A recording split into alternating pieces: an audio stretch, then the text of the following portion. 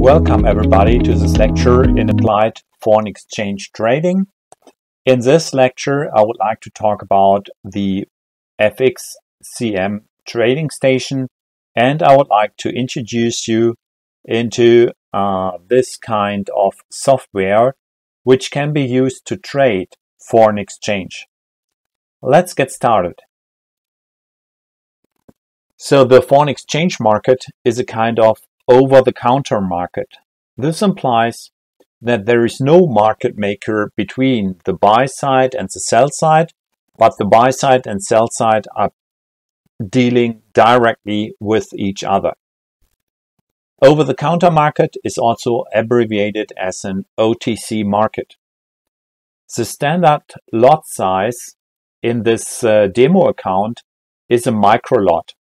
And a micro lot is 1000 units of the base currency for one lot. So in case that we deal with the XXX YYY exchange rate, one lot is equal to 1000 units of the XXX currency. So in case that we trade in the US dollar yen market and we type in one lot, then it is a case that we are trading 1000 US dollar because the US dollar is in the numerator of this fraction. When it comes to the euro US dollar market and we are trading one lot size, then we are trading 1000 euros and the same with the euro British pound or the euro Japanese yen exchange rate. Then we are always trading 1000 euros. So the upper part, like the numerator of this fraction, is called the base, and the lower part, the denominator, is called the counter. So the first currency is a base currency, and the second currency is a counter currency. The exchange rate refers to the amount of the counter currency that can be exchanged for 1 unit of the base currency. So for example, when it comes to the euro US dollar exchange rate and there is this exchange rate of 116,920, then it implies that 1 euro can be exchanged for $1.16 US cents.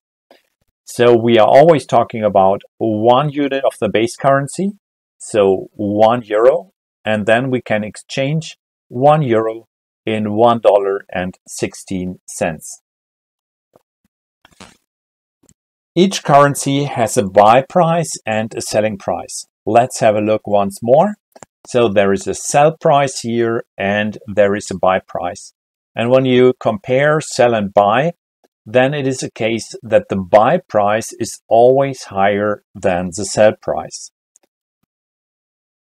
So each currency has a buy and a sell price. The buy is also labeled as the ask or the offer price, and the sell price is the bid. A is larger than B, so the buy price is always larger than the sell price. The difference between ask and bid, or the difference between buy and sell, is called the spread. So in this example, the difference between buy and the sell price, this is the spread. What happens if one exchange rate increases or decreases? In case that the exchange rate increases, then the base currency is getting stronger. The base currency appreciates and the counter currency is getting weaker, so the counter currency depreciates. So for example, in case that in period T, the exchange rate is at 116 euros for 1 US dollar, and in T+1, the exchange rate increases to the level of 120 euros for 1 US dollar, then this is a depreciation of the US dollar and an appreciation of the euro. So for 1 euro, we get more US dollars and therefore appreciation of the US dollar. Let's also introduce these two terms, long and short positions. If one trader expects the exchange rate to increase, then the trader would press the buy button and would have a long position. If the trader expects the exchange rate to decrease, then the trader has to press the sell button and would have a short position. So once more, the example from the Euro-US dollar exchange rate. If a trader expects an appreciation of the euro, if a trader expects that the exchange rate increases, we have to press the buy button. When we press the buy button and we type in one lot, then we would buy 1,000 euros and we would be long in the euro. So there are two different kinds of market orders. One is called like at the market range. It is the default setting. And the advantage of this type of order is that we have price certainty. So when we use this option, then we can be sure that the price is not very much away from the current market setting. When we press the At Best button, then the entire order will be executed at the best available rate. The advantage of this type is that we have execution certainty, so we know that our order will be filled immediately. When we type at market range, it might be the case that it will last a few seconds until our order is executed. This is already a very detailed information, and I think that this is not so important. Let's talk about high and low. You can find this kind of information here in this upper part. There is an L. This indicates the low price, and H indicates the high price. What is that all about? It is the highest or the lowest exchange rate since 5 o'clock in the afternoon New York time. So we get some information about the trading range in which the exchange rate was trading in the most recent past. So high is the highest buy price since 5 o'clock afternoon New York time, and low is the lowest sell price since 5 o'clock New York time. The following information is very important. This is what I would say. So I think that entry orders are very important. When we place an entry order, we place an order away from the current market rate, and entry orders are not executed directly at the current market rate, but are only executed if the market reaches the rate specified before in our order. There are two different types of entry orders. One is called limit entry orders. It is important to implement a so-called pullback strategy. And then there are stop entry orders, which are important when you want to implement a breakout strategy. Let's talk about limit entry orders first. Limit entry orders are orders to buy below the current market rate or to sell above the current market rate. And they are used to implement a reverting strategy. Limit entry orders are used to implement a so-called pullback strategy. Let's have a look. So I would like to use this graph to highlight what an limit entry order is and when it makes sense to come up and use this limit entry order. Here I would like to give an example where we buy below the current market rate. So it is the case that in the most recent past, the exchange rate is oscillating around the level of 100. Sometimes it is going all the way up to 110. Sometimes it is going all the way down to 90. But the exchange rate is trading around the level of 100. Right now we are here, we are at this point in time, and we also believe that in the future the exchange rate will stay in this range. So this is a very important detail, that we believe that in the future this range will be stable.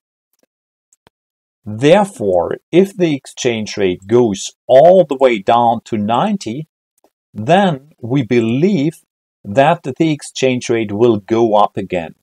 So the idea is that we place an order, and we don't know how the exchange rate develops in the future, but we expect that if the exchange rate goes all the way down to 90, then there is only one possibility how the exchange rate will develop in the future. The only way is up. So we place an order at this point in time that if the market reaches the level of 90, then we want to buy. So we are buying below the current market rate, because we believe that there are some forces which will pull back the exchange rate in case that this limit is reached. Let's have a look at the second limit entry order. It is sell above the current market rate. We are in the same situation as before. So we are right now in the situation that the exchange rate is at this level here. And we have observed in the past that the exchange rate is fluctuating in the range of 90 and 110. We believe also that in the future, like these borders are stable, so we can place an order to sell above the market rate. So if the exchange rate goes up all the way to 110, we believe that there are some forces which will pull back the exchange rate to the center. So it is a good idea to sell at 110 and to buy back at 100 or at 90, so that we can profit from this situation. So I have explained what a limit entry order is. Either we buy below the current market rate, or we sell above the current market rate. Let's switch to the stop entry order. Here it is also the case that in the past the exchange rate was trading in this range, but we believe that in the future one important information will be released so that the exchange rate will break out. So we expect that the exchange rate will break out, that either like the upper limit will be crossed, or that the lower limit will be crossed. And the idea here is that we buy above the market, the current market rate. So in case that the exchange rate crosses the upper bound, then we expect that the exchange rate will increase even further. So the idea is, when the exchange rate reaches this limit here, then we will buy, because we expect that the exchange rate will increase even further. The other possibility to place a stop entry order is to sell below the current market rate. The setting is the same. Previously, the exchange rate was trading in this kind of range. We expect that if the exchange rate crosses the lower border, then it will be the case that the exchange rate will decrease even further. So the idea is, when the exchange rate crosses the lower border, then we want to sell here, because we expect that the exchange rate will decrease even further. So when the lower bound is reached, this is a sell signal. We are selling here because we expect a breakout from the current market range. Let's switch to our slide desk. So we have talked about the two different types of orders. We have talked about limit entry order, which is a pullback strategy, and stop entry orders, which are used to implement a breakout strategy. When you have some time, please watch this video because it is related to a stop entry order and it deals with the situation where the Brexit vote was announced.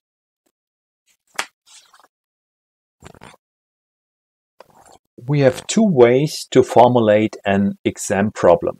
The first one is, like a customer believes that the euro US dollar right now is trading at an average rate of 130 with an upper ceiling of 131 and a lower ceiling of 129. The customer believes that in case that the exchange rate knocks through the upper border of 131, the exchange rate will increase even further. And now your task is that you should take a position for this customer. You should type in the right order type in order to match the expectations of this trader. Another way to formulate an exam problem is that currently the exchange rate is trading at 130 euro US dollar. The customer has typed in a limit entry order of 129 euro per US dollar. And now you have to check what does this position reveal with respect to the expectations of this trader. So based on one trade, you should infer what does this trader expect. So these are the two ways how we can formulate one exam problem. In the following, I would like to talk about some details, some more definitions. An OCO order. OCO stands for one cancels the other. It implies that if one part of the order is executed, the other part will be automatically cancelled. So this OCO order can be used when you expect a breakout in the one or the other direction. So before a new information release, the market moves sideways, and we expect that when the news is released, the price could break out to the upside or to the downside, and then we place a simple one cancels the other order. We type in two orders. One is buy above the range and one is sell below the range. And if one of the two orders is filled, then the other order is cancelled automatically. Stop and limit orders. What is that all about? Stop and limit orders are related to open positions, and these positions should be closed when the market reaches a specified rate. Stop order, it implies that one open position should be automatically closed before additional losses are incurred. A limit order is used to secure profits, to lock in profits. Limit orders are used to automatically lock in a profit. So perhaps you should mention and learn the following sentence, like stop losses, limit profits. Let's go into detail. For a buying position, the stop order will always be placed below the current market price, and the limit order will always be placed above the current market price. When it comes to a short position, like a selling position, then the stop order will be placed above the current market price and the limit order will always be placed below the current market price. For buying positions, it will be the case that the position will be closed when the sell rate is reached, like the bid rate, the lower price. And for selling positions, the position will be closed when the buy rate is hit, like the asked rate, the higher price. The last topic I would like to talk about is trading on margin. Like when we trade on our demo account, it is the case that we can trade with a leverage. So we have 50,000 euros available, but we can trade 200 times 50,000 euros. So we have a very, very extreme leverage here. And that's very attractive because of the fact that you can generate profits in very, very short time periods. But it also implies that losses can be very, very huge in very short time periods. I never want to see a student demo account where there is an open position and at least you have to type in a limit order to limit your losses. This is very important.